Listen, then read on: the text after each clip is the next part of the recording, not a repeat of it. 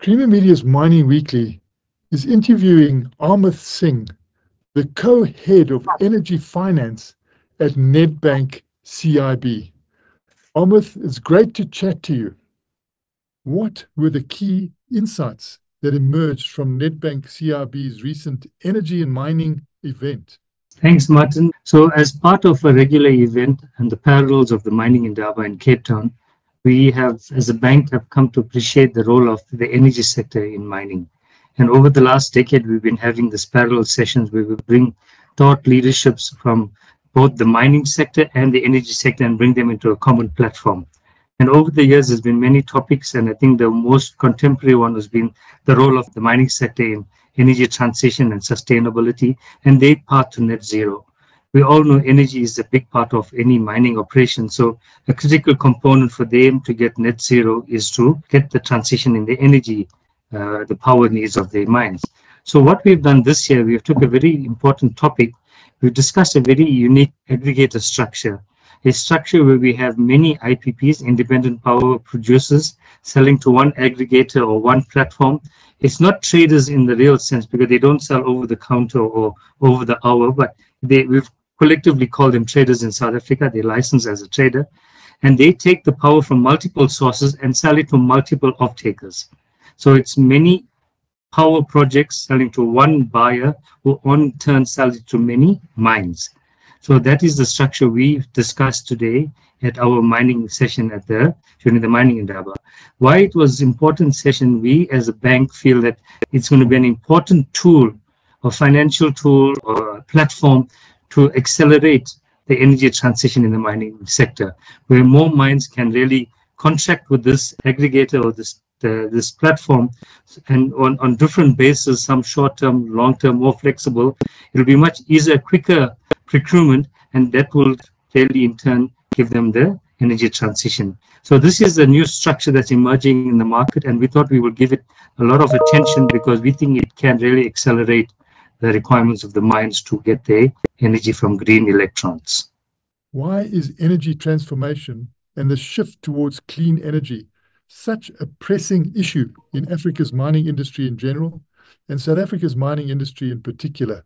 So I think that's an important question. The world has known the impact of carbon and the role of decarbonizing and cleaning up the world and the environment. You know, the 2 degrees of global warming, it's a reality if you just look around you. But in South Africa, it's a bit more, has a different context because the mines are dependent on our national utility and they are mostly generation from coal bases. So it's not renewable. In terms of Eskom's or their utilities tariff escalation, we'll start with a few points. Firstly, the tariff escalation. We all know what tariff increases these utilities have been, our regulators awarded our utility, and it's really much above inflation, 2-3 times sometimes, and it's really a black box that comes out, and these mines cannot really manage these costs on such an aggressive basis. So when they procure from independent power producers, they sign long-term contracts with the set inflation, normally it's CPI, so it's much more even and it matches the commodity prices in many instances, right? So it helps them to being a least cost miner. The second thing, to export your goods around the world, it's almost the new license is that the carbon border taxes.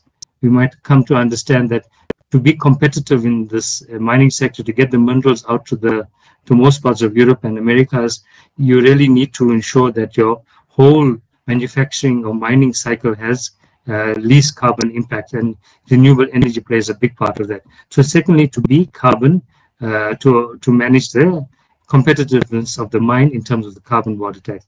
And the third thing is these mining companies, you know, we're so happy to see that they want to do good and they want to ensure it's the right thing to do is to decarbonize their operations.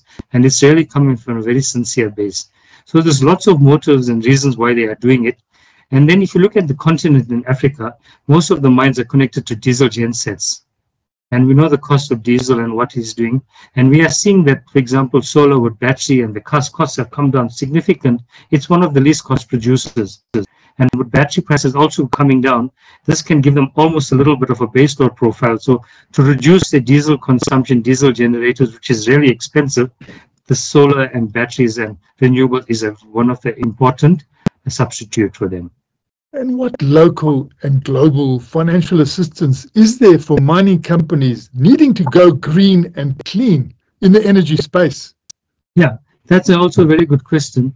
In South Africa, and we can talk about South Africa and the rest of the continent. So I just like, in South Africa, there's big activity in the energy sector. There's so many projects. We have government procurement. We've got big mining house procuring from independent power producers. We've got large industrial users. And what we've seen over the last 10 to 15 years from the sector when it took off, the private generation, uh, is that there's sufficient liquidity from the South African financial institutions, be it the banks, be it the funds, be it the development financial institutions. There's sufficient rand liquidity for this long-term lending. So it's really no shortage of money for them to procure or for generators to borrow money to on-lend sell to these mines. In the continent where we need hard currency, we've also seen huge support from the international development financial institutions. Many of them have committed large amounts of funds and hard currency to fund these projects. So they are also being very active in the European DFIs, be it American DFIs, together with the South African financial institutions. The hard currency lending is also sufficient liquidity to do that. So there's no shortage of money for this. And how successful was your energy in mining panel discussion in delving deeper into the nuances of sustainable energy solutions and their impact on the future of mining? So the event was, the auditorium was full. In fact, there was a comment from one of the members of the auditorium that next year we're going to book the town hall in Cape Town. But that's the amount of interest we had, both from financial institutions, IPPs, mines. It was really full. And the discussions was really important to go in detail on, for example, the mechanisms of this aggregator model. How can it accelerate it? How does the returns impact on IPPs? Because they also need to make a return. Do banks have credit appetite for these structures? Would mines prefer to buy from an aggregator or directly from an IPP? So all those questions were addressed, and the discussions from about 10 panelists we had from across the field, from mining, from IPPs, from lenders, and even we had a representative from who's trying to sell power to the South African Power Pool.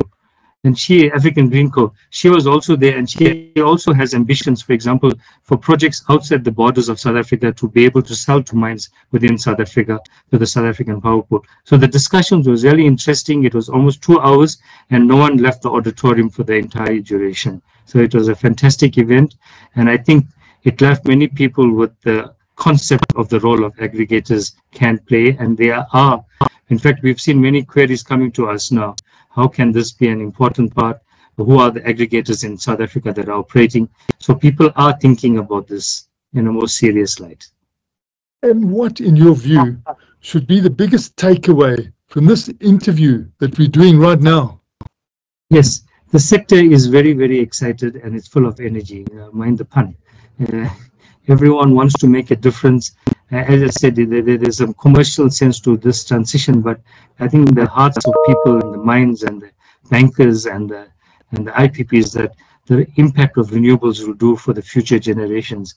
And I think everyone understands it, and really they want to do more. The appetite is there, the equity is there, the debt is there, the demand from mines are there, and it's just to make it happen now. So to conclude the event was that I think everyone during our cocktail event continued the discussions, and all felt that this is more than an opportunity. It's really an important requirement or a need of South Africa that we have to do. And I think another theme that also was discussed in there is that through our energy transition, we can almost help South Africa's energy security. That was also an important message. That was Creamer Media's Mining Weekly, interviewing Amit Singh, the co-head of energy finance at Nedbank CIB.